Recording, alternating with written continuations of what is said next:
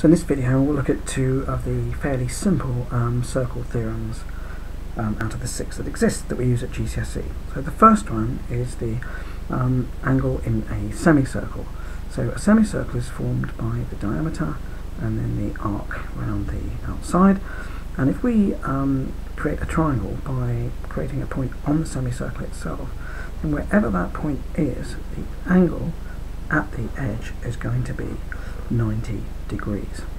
So if we're given a problem that involves the semicircle, then as long as we remember that this angle is 90 degrees, then we only need one of the other angles to find all three. So we've got 40 degrees here, 90 there, so 40 plus 90 plus x equals 180.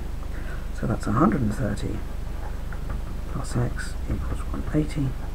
So x needs to be, pull that across a little bit so you can see that, 130 plus x equals 180, so x will be 50 degrees.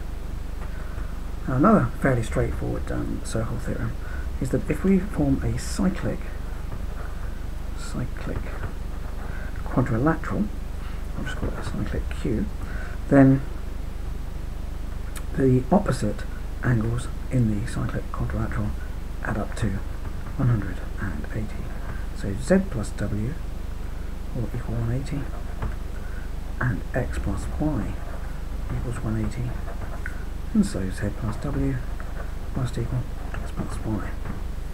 So if we come over to our problem here, we can see we've got 100 degrees here, so the angle y, 100 plus y equals 180, so y equals 80, and 70 plus x equals 180, so therefore x must equal 110.